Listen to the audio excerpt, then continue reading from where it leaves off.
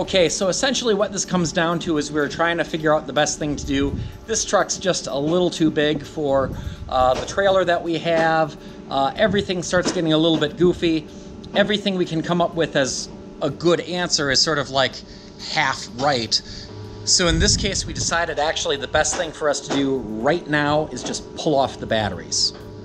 How are the diesel fumes? Oh man, you know they're so far away from here, I have no idea. And technically the truck's idling right now.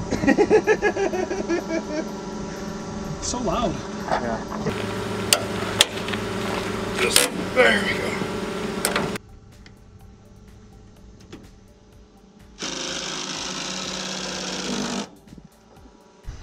Next, we disconnected the batteries. After flipping the manual kill switch, we were able to unplug some cables, but some of the other ones needed to be cut.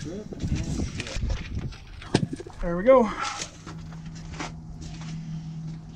Time for a forklift? One of the reasons that we set up shop where we did was that it gave us access to a tractor with a forklift attachment. This made it pretty easy to pull the battery boxes off. At 1,000 pounds each, there's no way we could have done this without power equipment.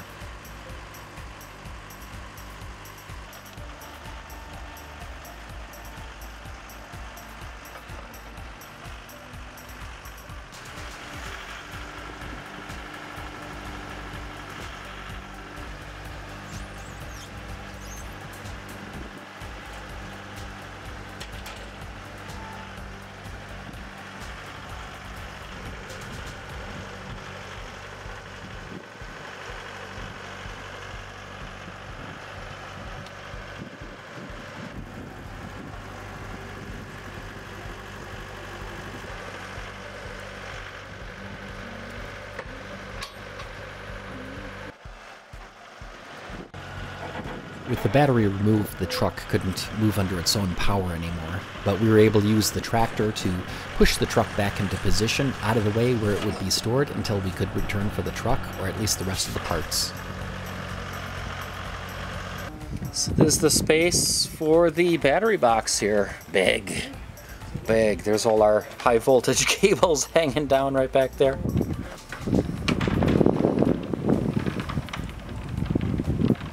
Okay, it's closed. So that's it. We're done with the truck and we are on our way out of here. Back home. It's what time is it? 3-ish? 3:05 p.m. Well, the trip didn't go exactly as planned. We didn't leave empty-handed either. We had 80 kilowatt hours of lithium batteries and still a long drive home.